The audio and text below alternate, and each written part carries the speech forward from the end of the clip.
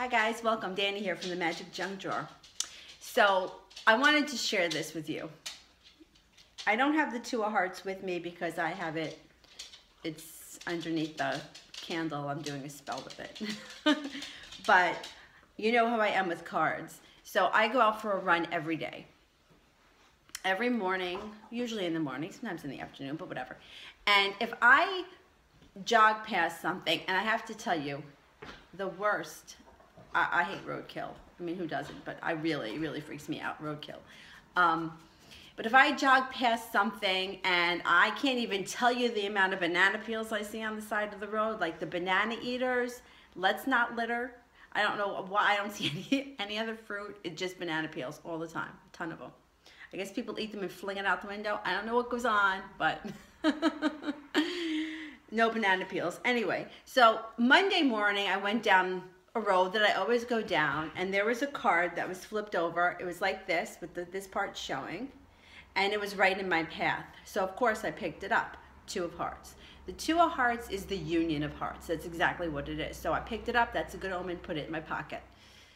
Finished my run. I took it home. I'm like, oh, I'm going to put this under my red candle. That's what we do, you know. Now, I go out Tuesday morning for my run, and on the same street, flipped upside down just like this, what do I see? The Queen of Hearts. Believe this? It's definitely from the same deck because they have the same back, this is the deck that I use personally. And it's kind of like water stained, which the Two of Hearts was as well. But the Queen of Hearts in tarot is equal to like the Queen of Cups. So this is like a mother, it's your spirit guides, it's like a good omen. It's what kind of an omen that whatever you're doing is working. Stick with it because you're on the right path. You know, things are working in your favor. So of course I picked it up and I brought it home, and I have it here on my little table. So interesting. We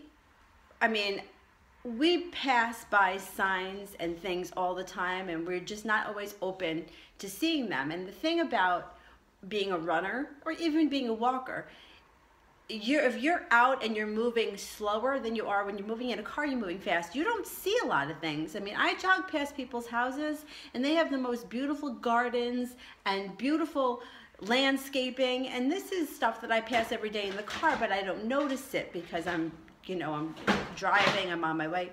I mean, I jogged past a chicken. Now, I don't know what the chicken was doing or where it belonged, but it was just there kind of clucking around on the front lawn.